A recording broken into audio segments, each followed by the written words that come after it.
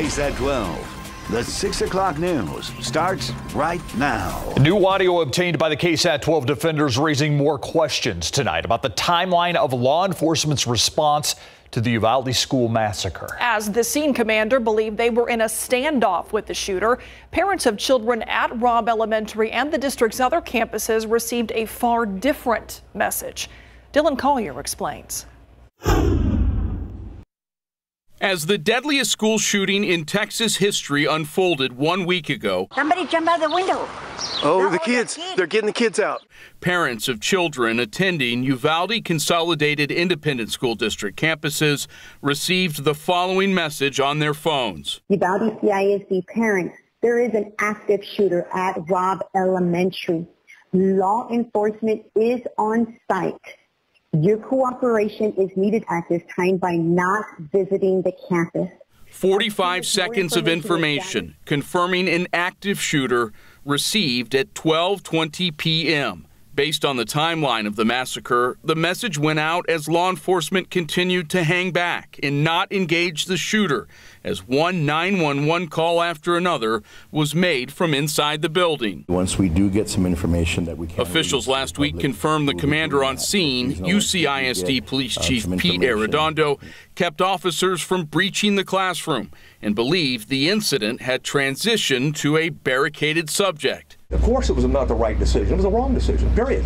There's no excuse for that. As new cell phone video obtained by KSAT today shows the rescue efforts unfold, the question must be posed. Why did Arredondo consider it a standoff when his own district was telling parents it was still an active shooter? And we are still waiting for an answer to that question. District officials today did not make Chief Arredondo available for an interview and did not respond to an inquiry about the message that went out to parents. Arredondo was supposed to be sworn in as a Uvalde city councilman this evening, but that meeting was postponed. For the defenders, Dylan Collier, KSAT 12 News.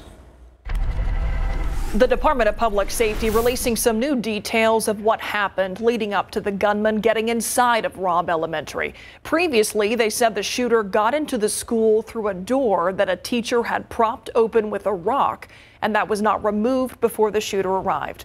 But today, investigators say they have determined that is not what led to him getting in. Yeah, now they're saying that the teacher who propped the door open removed that rock and closed the door when she realized there was a man with a gun on campus.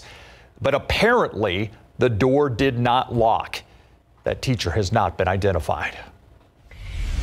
And in Uvalde today, the community is standing more united than ever as they prepare to say their final goodbyes to the lives lost in the Robb Elementary School shooting. The victims have all received custom caskets, flowers for the funerals donated to the families, and the memorials continue to expand tonight. Our Alicia Barrera is outside of Robb Elementary where people continue to arrive and pay their respects. Alicia. Good evening. Well, earlier today when we got to Uvalde, we drove around through the town and really visiting those two funeral homes. And really what we noticed was a heavy police presence just surrounding that entire area where some of those classmates and families started to make their way in. And we're told that visitations were private at first for immediate family and then later on in the day for extended family. The funerals are all private. And today, of course, they began with 10-year-old Amory Jo Garza, who will be laid to rest at Hillcrest Cemetery. And about an hour, the funeral services for 10-year-old Maite Rodriguez are set to begin. But here outside Robb Elementary, strangers are united in grief and in prayer. You have people coming from all over the nation, from all over Texas, but the majority of who we met today are educators, and they say they want change and are actually terrified that something this horrific and traumatizing could happen anywhere, no matter how big or small the community may be. And we met one educator from San Marcos, and she admitted she now thinks about what she would do if she was ever in a similar situation. I would just have to practice how to grab my phone and run in there just to be hopefully the first ones to call 911, and hopefully it won't be as bad as it was here. These kids, and it's just heartbreaking how you see these beautiful faces, and some of them who wanted to be teachers, some who wanted to be inmates. It's just so hard.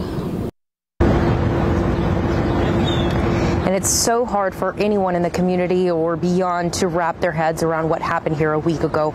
We also met a survivor from the 2019 Dayton, Ohio mass shooting. His name is Dion Green. He arrived this afternoon to Uvalde and says he'll be here for several days with the goal to meet the 21 families and help them guide through what comes next. And I thought that was very powerful, because this is something triggering for him, but he wants to be able to walk these families through what comes next. And he says it's just heartbreak. What's happening now, right behind where we're standing, a mural is going up. Tributes continue to pour in. And tomorrow, about 40 mariachis all the way from San Antonio will make their way here to Uvalde to provide some healing through music. Reporting live in Uvalde, Alicia Barrera, KSAT 12 News. Thank you, Alicia. Maite, Amari. Remember their names. One of the kids wounded in Uvalde and brought to San Antonio for treatment is back home this evening. 10-year-old Noah Orona was released from Methodist Hospital late yesterday. 3 other patients are still being treated at the university, according to the hospital's Twitter. The 66-year-old grandmother now in good condition, along with a 9-year-old girl at the university. A 10-year-old victim there remains in serious condition. During this time of shock and grief, so many people turning to counselors to help them navigate all of this trauma. Counselors like Ashley Jesse with the Children's Bereavement Center. She's cared for Sutherland Springs shooting survivors for years, and now she and her fellow counselors are helping in Uvalde. But the weight of these devastating shootings becomes heavy, even for the professionals. So they're now working to keep their own mental health in check. Doing something that you enjoy. It's okay to do that. It's especially important to do those things when we're grieving and when we're overwhelmed, because it helps us to regulate our emotions and, being around our family, our pets. Like I said, doing things that we enjoy is important. She said many counselors have their own counselor to help them compartmentalize secondary trauma. Jessie said it also helps to talk with colleagues and friends about her feelings. A new at 6 San Antonio police training with a new tool for responding to active shooter situations. It's actually an app that schools, churches, and businesses can use, and which claims to be able to cut down on response time and help manage the confusion at the scene. Our Garrett Berger shows us what it does. 3, 2, 1. In an active shooter scenario, every second counts. This may shave 2-3 minutes off of response time. And imagine how many people somebody could kill in 1, 2, 3 minutes. SAPD's SWAT team gathered at a church in Northwest Bexar County to try out LifeSpot. LifeSpot CEO, a former Denver SWAT officer, says the app will put the user who sounds the alarm directly into contact with 911. While also notifying police officers with the app and every user at that location. And it sends an alert to everyone that needs to know, once again, in less than 6 seconds. After that alert goes out, app users can mark off if they're injured, if they were able to get out, or if they're hunkering down. And they can provide information on the shooter directly to 911 or police. The idea being the info would get through more easily than it would in a flood of 911 calls. We're getting reports of the shooters in the pre-K room. SAPD is getting the app for free, and they plan to move forward with it, though just with SWAT for now. But any schools, businesses, or churches that would actually put it into use would have to pay to subscribe. Depends on how many users. We're anywhere from 30 cents a user per month to a couple bucks. San Antonio Police Chief William McManus says this was set up before the school shooting in Uvalde, and at first blush says it seems like a good app for police or a venue to have. Does it come at a time when it seems like it would be even more valuable? I guess the answer to that question would be yes. Chief McManus says it's probably a discussion to have with SWAT commanders before they decide whether to put this on every SAPD officer's phones. And he also wants to talk with them before making any recommendation for schools or businesses to go ahead and get the app. Garrett Berger, KSAT 12 News. Check out traffic on this Tuesday, and we're going to go to I-10 in Frio near downtown. You can see they have a couple of lanes, or one lane there coned off. Not sure exactly why, but you can see they do have it coned off there. Maybe there's a stalled vehicle or something a little further up the road. It's causing a bit of a backup at I-10 in Frio, which is usually very busy at this time anyway. Let's take a look outside through another view. Our live cam here looking at the skyline of downtown. 96 degrees right now, but of course, Adam, it was even hotter than that earlier. Yeah, 99. That was our high temperature today. Not quite record-breaking territory, but we felt the heat, of course. Currently at the airport right now, 95 degrees. Dew point is 64. But here's the key. The wind steady out of the southeast at 18 miles per hour, gusting at times around 30 miles per hour. You look at the most recent gusts. Hondo, 25 miles per hour. Stinson on the south side, 32 mile per hour gusts. And these are, again, just the most recent gusts. And this wind is going to stay elevated through this evening on into the night. I mean, even at 2 a.m., we're talking gusts around 26 miles per hour. So remaining windy through the night tonight. Otherwise, warm and humid with low clouds increasing. 10 o'clock, 82 degrees. By midnight, we're dropping down into the 70s. We're going to talk about some potential tropical development and how this May is going to go down in the record books around here coming up. KSAT 12 celebrates Military City, USA, powered by USAA. San Antonio is known as Military City, USA, where every enlisted Air Force recruit starts their basic training at Lackland Air Force Base. What's it feel like to be loved by? It's 8 weeks of training that transform a civilian into a United States Airman. And so this is where their Air Force career starts, and then it's also kind of the gateway into going further into their Air Force career. So they start here and they graduate here throughout basic training. They put blood, sweat, and tears onto all these drill pads, changed who they are as an individual to become a better individual here at Lackland Air Force Base.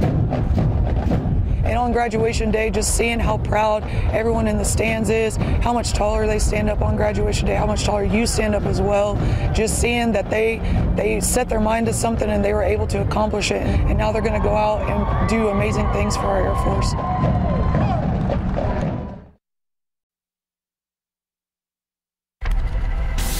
Tonight on the Night Beat, taking a closer look at the renewed debate on gun control. House lawmakers plan to consider new legislation, why one political expert does not expect things to change.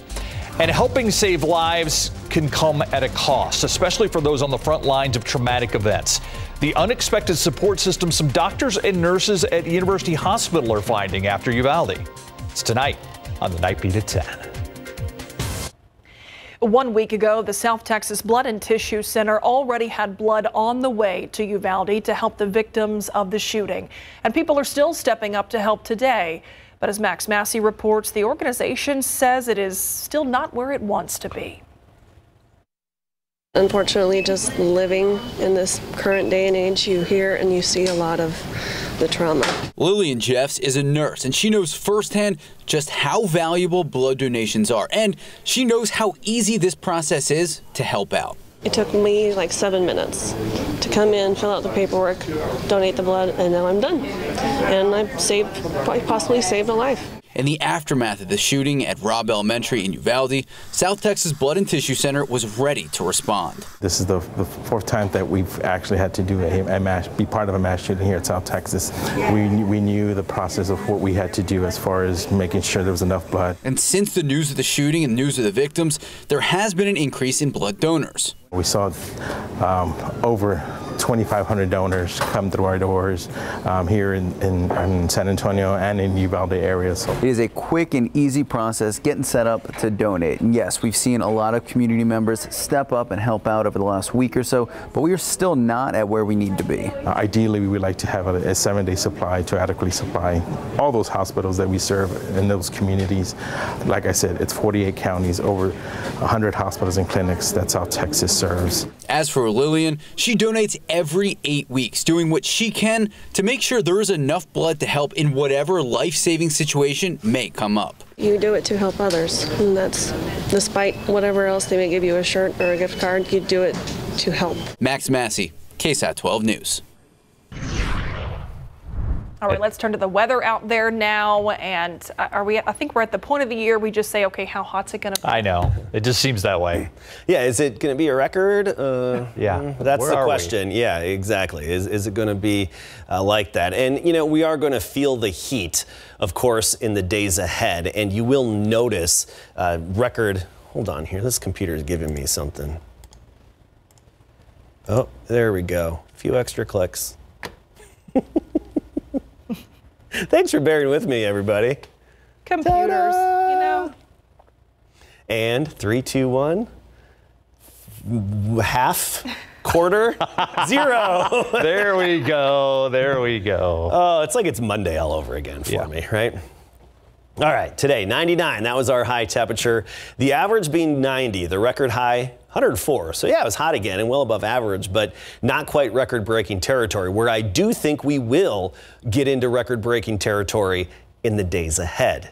Circling back to, is it going to be a record or not? Take a look at our forecast here. Mid-90s the rest of this week, Saturday up to 98, Sunday 100. The record would be 101, so obviously within reach. Monday, we're forecasting 101. That would tie the record for the day. This month of May is going down in the record books as the hottest May on record. So far, 1996 was the hottest May with an average temperature of 81.9 degrees. So far this May, and this doesn't even take into account today yet, 82.8 degrees is our average temperature, and that's about 6.5 degrees above average. High temperatures featured 8 records throughout this month, and I mean it's a given that we're going to go down as the hottest May on record. We won't have the official data until after midnight tonight, but that's the way it's going to go down. As for the driest May, no. Yes, it's very dry. I mean, 0.86 officially at the airport. That's 3.5 inches below average, and year to date we're almost 9 inches below average. But this comes in tied at the 10th driest May on record. I believe the driest was about 0.12 of an inch of rain officially at the airport, but this will be about the 10th driest. So let's talk about the big picture. We had a few little sprinkles closer to the Gulf Coast earlier today. Right now, the activities, parts of the Panhandle on into western Oklahoma as well. That's the severe weather activity, likely some large hail with some of those thunderstorms that have been flaring up.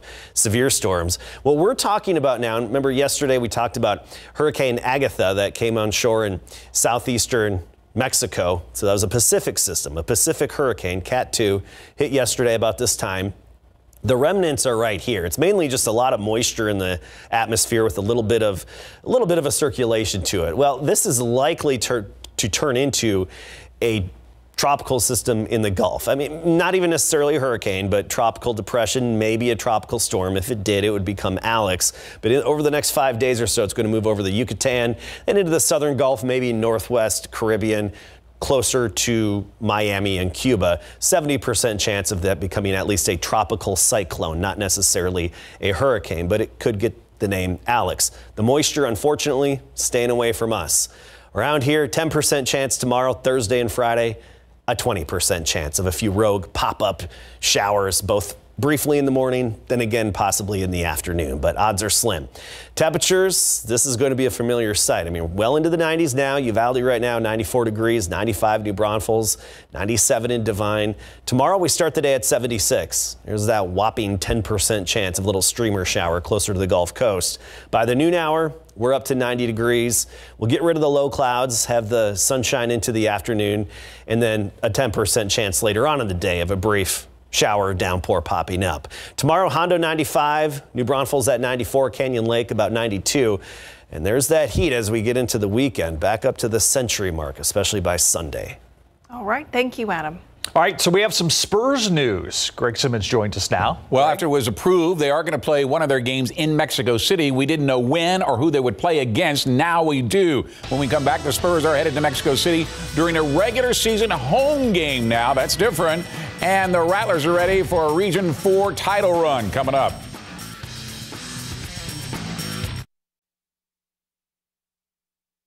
San Antonio Spurs will face the Miami Heat when they play one of their home games this coming season in Mexico City. That's according to Record, a Mexico-based website that says the game will be played on December the 17th at Mexico City Arena. More on this tonight on the Night Beat. The Reagan Rattlers will face Lake Travis in the Class 6A Region 4 Finals starting this Thursday to decide who gets to go to state. The scary part for Reagan is that they were down 7-4 only to rally, and Brent Moore came through with his game-winning 2-run single to lift the Rattlers to an 8-7 victory over Eagle Pass. Now Reagan will put their 35-1 record on the line against Lake Travis' 33-5-3 record. The Rattlers working out today to see if they can keep their undefeated record going in the playoffs.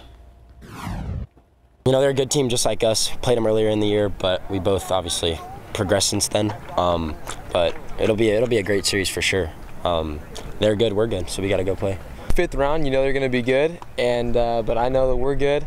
I think it's going to be a great matchup, and I can't wait to see what happens Thursday night. All right, the best of three series will batter up on Thursday at 7:30 p.m. at the Northeast Sports Park for Game 1, followed by Game 2 Friday, 7:30 at Concordia and Lutheran, and if a third game is necessary, Saturday back in Northeast Sports Park at 6 p.m. For the fourth time in the last 5 years, D'Hanis is playing in the UIL State Softball Semifinals at Red and Charlene McCombs Field today in Austin. They face Dodge City in a rematch of last year's title game. Cowgirls get on the board first. The bottom of the first as Reese Redden sends one deep to the gap in left center. Ryan Major scores the opening run. D'Hanis leads 1-0 after one. Bottom of the fifth, bases loaded, and Kayla Looper comes through with a base hit into left. Tony Burrow scores to make it 2-0, and senior pitcher Marissa Santos slams the door, striking now 10 batters in a 3-hit shutout effort. D'Hanis wins it 2-0. Will play for the state title.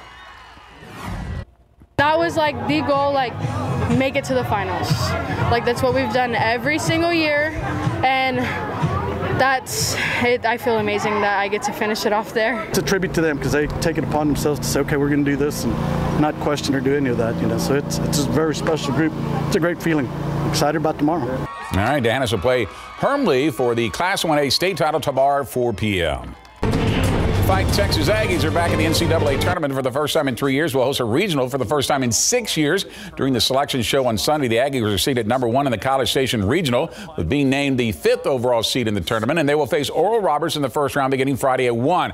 Aggie head coach Jim Schlossnagel comes to Aggie land from TCU, where he led the Horned Frogs to 5 College World Series appearances.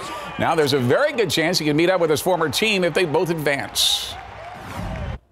When I took this job, I knew it could be a possibility. Didn't quite expect it the first year, but obviously mixed feelings. I'm excited for them. I feel like TCU was most definitely deserving of a host site. You know, I think anytime you win a league like the Big 12, you're deserving of hosting. I'm excited for those players. I mean, I love those guys.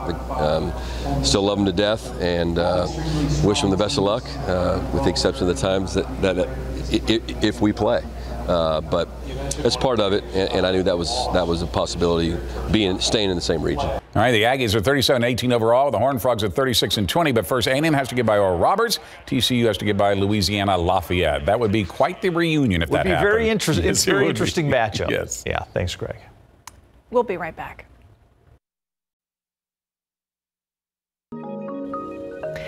It's been exactly 1 week since the deadly mass shooting that claimed 21 lives at Robb Elementary in Uvalde. In today's KSAT Q&A, as we were last Tuesday, we are joined now by San Antonio Mayor Ron Nierenberg. Mayor, thanks for being with us here. We know that on Sunday, when President Joe Biden and the First Lady made their way to San Antonio and on to Uvalde, you greeted them, and then you yourself went down to Uvalde. Talk about meeting the president during that time, and just any words that you all exchanged and your experience traveling down there. No, I mean, when the president and First Lady walked off the plane, I was struck because they looked very sad for our community. And obviously I welcomed them to San Antonio, which again is family with Uvalde, and appreciated them being here on behalf of the entire country, showing the support for our neighbors. You know, the scene in Uvalde obviously is still very somber and sad, and we've got a community of family members, direct family members, who are grieving just unthinkable events that have unfolded there. And so there's a lot to be done. And I go back to what we talked about last week, Steve and Myra, that our community, because of the fact that we're family with Uvalde in many ways, what we can do best to respond is to wrap our arms around Uvalde and give them the care and understanding and support that they would need in any way. And that's exactly what's happened. If anyone has spent time in Uvalde over the last week, it almost feels like you're in San Antonio. There's so many neighbors, co-workers, friends, relatives who are out there now in support of our neighbors in their time of grief. Absolutely. I noticed that on Sunday when I was out there, and I know you were at the same memorial I was at Town Square Park. When you see those crosses, you see the flowers, you see the candles, I'm curious, it's a very powerful image at both of those memorials, the one at Robb Elementary and the one at the park. Yeah. What was going through your mind as you were standing there? Just how awful it is that we are here, and we're here again. And as I've expressed frustration before, deep down, we believe we will be here again unless things change. What I really tried to do when I was there on Sunday was to read each and every one of the memorials and the notes that were left at the crosses. And it's gripping. You know, I remember reading several of the notes from their friends, their classmates. One of the notes said, "I miss you, little sister." You know, so it's the trauma that's been experienced is not just immediate for the families. It's you know, extended family, it's neighbors, it's an entire community, and frankly, it's our state and our country. This is a collective trauma that we have to be together to experience and to witness, but also to stand unwilling to see it happen again and to demand change from the lawmakers who have the ability to do something to prevent another tragedy. And of course, with all of the grief and the sadness that has unfolded, like you said, not only in Uvalde, in South Texas, but across the country over the last week, there is a lot of frustration that is accompanied with that. You have talked about your feelings in terms of being frustrated as a local leader, a city leader, in terms of being able to respond, yes, when something awful like this happens, but not being able to make changes to potentially prevent it. What do you want to see happen? You know, I've stood with Moms Demand Action, with every town, with the mayors against gun violence. And here's the challenge. We have called for and asked for our lawmakers to take a stand against gun violence and to make things better in Texas. And over the last 10, 15 years, rather than not just not make things better, they've made things actively worse. And so until we demand change at the ballot box and the folks who refuse to do better are replaced, it's not going to change. And things from background checks to red flag laws, you know, simple things just to make it more difficult for dangerous people to get dangerous weapons. That's all there is. You know, the Texas legislature in the last session, 2021, passed a law that prevents local governments from enforcing new federal regulations on firearms. They've passed laws to allow people without a permit to carry a lethal weapon. They've passed laws to allow folks to carry handguns into schools. So, you know, the list is long. And it's indistinguished because of how the state leaders in this state of Texas have looked evil in the eye, which are acts that we've seen in Uvalde and El Paso and Santa Fe, and the list goes on. They've looked it in the eye, and rather than try to fight it, they've walked back and made it worse. How do we? I asked this question on Sunday, and we had just so many powerful messages, mostly from young people that were saying, you know, simply, this is not good enough. What are you doing to help me? What are you doing to save me? And we, for lack of a better word, it seems as if there's a momentum for something to be done when you have two senators from opposite sides of the political spectrum that are willing to sit down and talk about gun legislation. How do we ensure that that momentum continues? And I'm not just talking about from a mayor's perspective or from Stephen Myra perspective from a media. I mean, how do we make sure that this does not just fade away like so many incidents have in the past? You know, it sounds simple enough, but we can't forget the little boys and little girls who were gunned down in their classrooms last week. We can't forget them when we get on with our lives and go back to work. We can't forget them when it comes time for early voting in these November elections. We have to hold folks who have the ability, the authority to do things different and to change for the better. We have to hold them accountable to actually doing it. We have to pay attention to what happens in the legislative sessions. Until voters do that and hold these lawmakers accountable, it's not going to change. And so it is call to action. We can do better than this. No one is taking away the Second Amendment. No one is stripping people, law-abiding citizens, from their right to own and carry a gun. But what we are asking for is to make it more difficult for dangerous people to get dangerous, lethal weapons and be able to go into a school and gun kids down. That's not a whole lot to ask. Yeah, I just think remember their names. Do not forget them. It has to be a, motto, just not for the next few days or the next month or the next 2 months. Exactly. But it has to be something that we bring to this argument. This trauma does not go away for any of those families, and neither should it go away for the rest of the country until we're committed to doing things differently. And Emery Joe Garza, Maita Rodriguez, 2 children laid to rest today. And the community of Uvalde will be going through that process of burying children for the next month. Just 2 names that we cannot forget. Mayor, thank you for your time. Thank you all. Have a good night. You too. We'll be right back.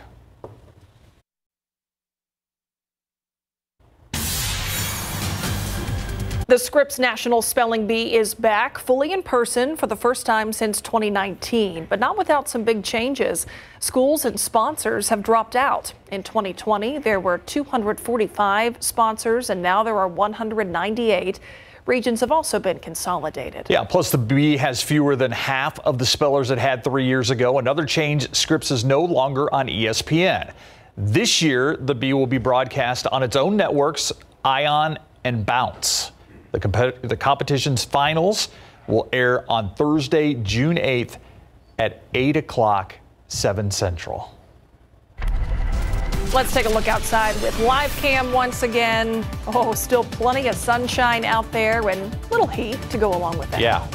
We're simply spelled H-O-T. Can you tell me the origins of that word? Yeah, you get to use it in a sentence all the time. Yeah, it's the origins San Antonio, right? That's where it was derived. And, we can use it in a sentence, no problems. H-O-T, the rest of the week, the weekend, all summer, it's here. 95 right now, 8 o'clock, 88 degrees, 10 o'clock, 82. By midnight, we'll dip down into the upper 70s, and a noticeable wind out of the southeast steady at 18, and at times gusting to about 25, 30. That wind, it's going to stick around. We're going to talk about the chance of a little bit of moisture coming right up.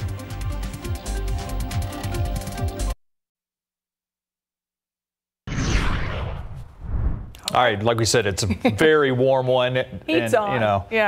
Last day in May, feeling like July, August? No, it really, when you look at the temperatures, this May has really been more like August around here, which climatologically speaking is the hottest time of year when our average high temperature is up to about 96, 97 degrees. Anyway, small rain chances, they're not 0%. But they're nothing to get excited about. And then hotter this upcoming weekend with some record challenging heat on the way and the potential for some tropical development in parts of the Gulf. And that's interesting situation. So let's get right to it first of all with a look at our visible satellite. Clear picture from space showing those fair weather cumulus clouds, those patchy clouds streaming overhead, and those little dots of green indicating some of the brief light sprinkles or light showers, especially earlier today between I-10 and I-37 right there along the coastal plain, coastal areas. Had a few sprinkles this morning, and we have that chance again tomorrow with a few afternoon, highly isolated pop-up showers and storms, but only about a 10 to 20% chance. Of course, we've got the terrain circulations over Mexico, even West Texas. At least they're getting some rain, and it's coming at a bit of a cost in parts of the Panhandle up into Oklahoma with some severe thunderstorms. That yellow box indicates that severe thunderstorm watch with already several warnings within it. What we're looking at here, this bit of a swirl over southeastern Mexico, Bay of Campeche area, and this is where we have the remnants of what was Hurricane Agatha, which came ashore yesterday about this time from the Pacific side of Mexico in southeastern Mexico. It's gotten shredded apart quite a bit. There's still a little bit of a circulation and a decent amount of moisture with it. The remnants are likely to move eastward and then pass over the Yucatan into the Caribbean Gulf area, likely developing into another tropical cyclone. Doesn't mean necessarily a hurricane, but a tropical system that could at least become a tropical depression, maybe even a tropical storm. If so, it would be Tropical Storm Alex. That would be within the next 5 days, anywhere from about Cancun toward Cuba all the way into southern Florida and parts of the southern Gulf of Mexico. So odds favor some organization. It would be a good system to hit us, to be honest with you, because there's a lot of moisture with it. It's going to provide a lot of rain to somebody. It's just, unfortunately, odds are significantly against it pushing any of that rain our way. Most likely scenario is Cuba, parts of basically the Bahamas, and maybe even Florida getting soaked by that system, and then emerging into the Atlantic off the southeastern United States, potentially with a little bit of development. But around here, all we have is that slight chance, 10 to 20%, of a few rogue, isolated pop-up showers or brief downpours in the afternoon every day all the way through Friday. Then this weekend and early next week, nothing but sunshine. I would be surprised if we see a cloud in the sky at that point. 95 right now. Dew point is 64, so it feels like it's 1 or 2 degrees above the air temperature. But the key is the wind. It's out of the southeast, steady at 18, at times gusting to 31 now. And it's going to stay rather breezy through this evening and into tonight, with wind gusts around 25 to 27 miles per hour, even while we're sleeping. So if it's your trash or recycling or green organics bin day and it tends to pop open in the wind, well, anticipate that tonight and even first thing tomorrow morning. Let's talk temperatures. Well, 90s, very summer-like again. Los Maples right now 91, Comfort's 94, along with Converse, Divine, Castroville, Hondo 97 degrees, Bernie 93. We'll start tomorrow at 76 with the low clouds again dominating the sky. Then we'll break out into sunshine later in the morning. By noon, partly cloudy, 90 degrees. We've got that 10% chance of a few brief streamer showers along the coast or a stray rogue pop-up downpour in the afternoon. But most of all, just another sunny, humid, and fairly hot day. Closer to 100 along the Rio Grande. Eagle Pass about 99 tomorrow. Stone Oak 95. Timberwood Park, Leon Springs, Bernie about 92, 93 for the high. Then we're record challenging territory this weekend. Sunday 100. That'd be shy of the record by 1 degree. Monday we're forecasting 101, and that would tie the record for the day. Ouch. Yeah. Thank you, Adam. In case you missed it, coming up next.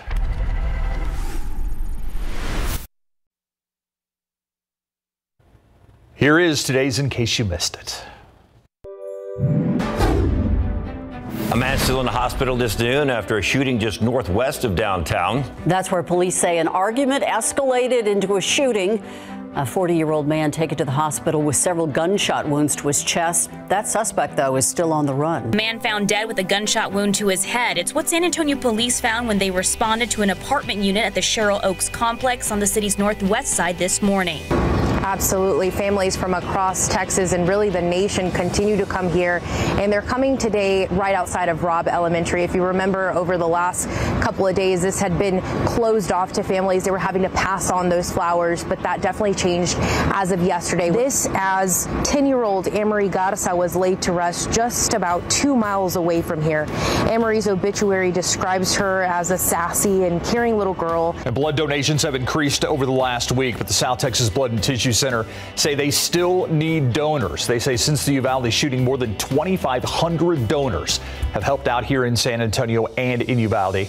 Still, the need for blood is great. My head is in the clouds today because this section of the exhibit, it's all about thinking about the future, thinking about our planet. And this section right here, it's all about energy. We have Meredith with the museum here. Right, so we are powering our city here. We have different forms of renewable energy. So I've got wind, we've got solar, biofuel, and hydropower. And it's representing how through renewable energies, we can feed into a grid. So kids are able to learn about renewables through a really fun and interactive and physical way.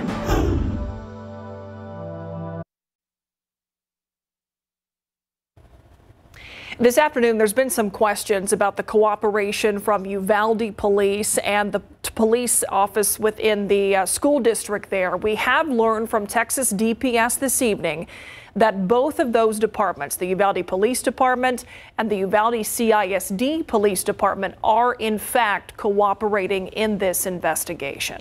Who's not cooperating is apparently the chief of the school district, the Uvalde ISD. That is Chief Pete Arredondo. They said that they have requested a follow-up interview with him, and he is not cooperating at this time. It's a bit of clarification. It also adds to the confusion of this whole thing, because earlier ABC News is reporting that both of those entities, the Uvalde ISD and the Uvalde Police Department, were no longer cooperating with DPS investigators. But again, just moments ago, DPS saying those two entities are cooperating. It is the chief of the school district that apparently is not. We're going to stay on top of it. We'll see you at 10.